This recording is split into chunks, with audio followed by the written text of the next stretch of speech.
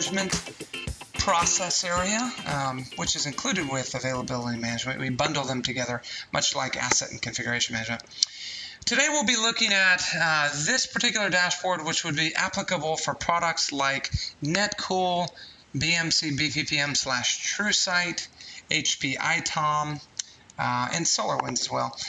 So let's get started. Well, first we're going to leverage the concepts from our previous video on best practices for dashboard creation, which was released last month. But then we're going to use the KPIs and measures specific to the event management discipline.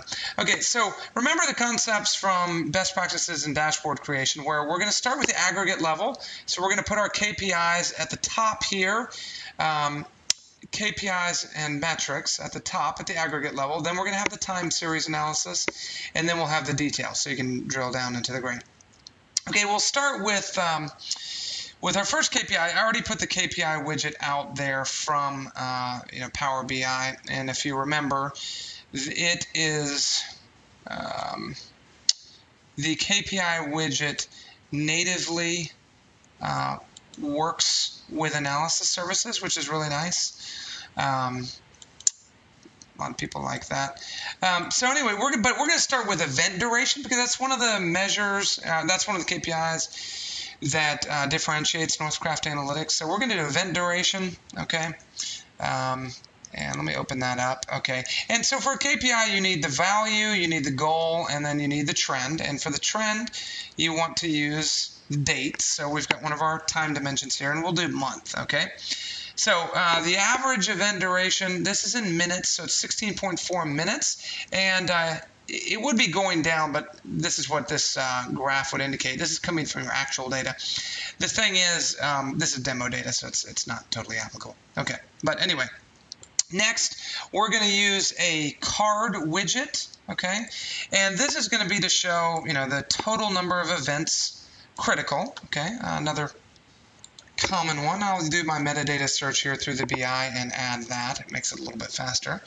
Okay, so this is, we have no time filters at this point, and I'm not going to add any because we're going to use our time series analysis below, and you can use those as filters. But anyway, so this is 9,151 total critical events, okay?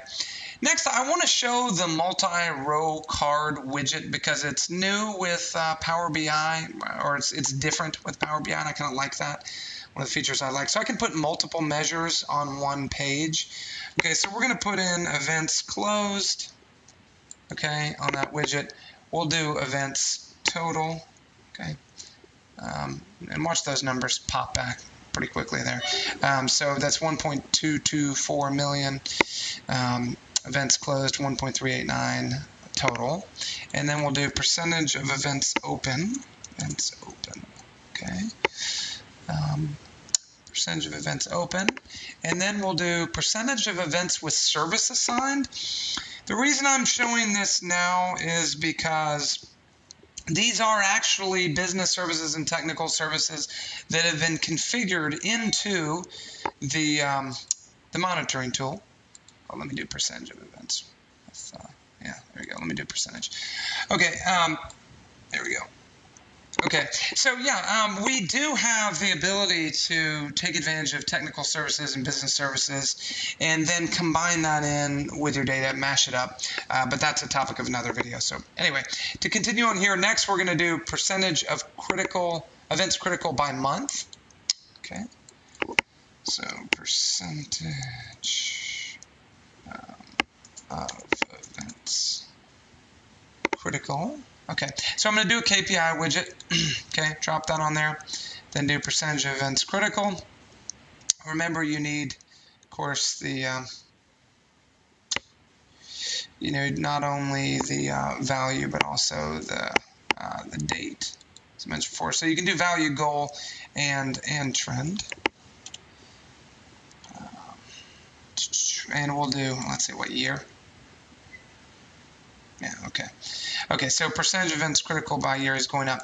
Next is the time series analysis. So here we're just going to do the simple events total. Okay, and I'm going to do a bar graph. The bar graph is good for this particular scenario. And so let me do events total. There we go. And then we want to show that by month. So let me do that.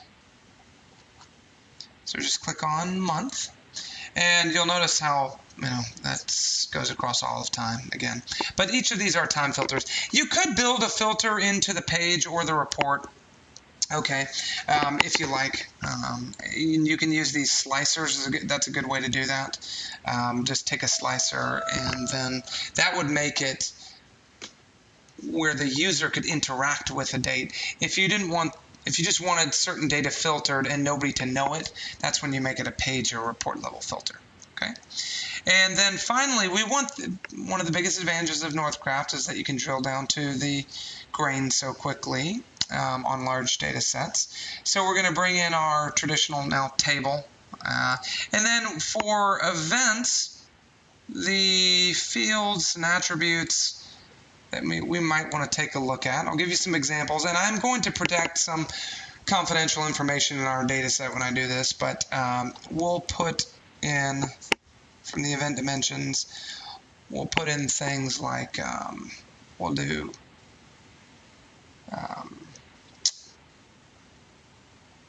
severity. It's in the classification, sorry. Priority, severity, status. Okay. If you wanted, I think, original priority and original severity, if it had changed, would actually be some interesting information there, been upgraded or not. Put in things like the owner. I won't put in, the location. Incident ID would be if you were generating incidents from an event. You might want to know which one it were related to. It's pretty helpful. But anyway, the bottom line is here. Now, we've created our dashboard, so I'm going to hide this, and you can take a look at the visualization.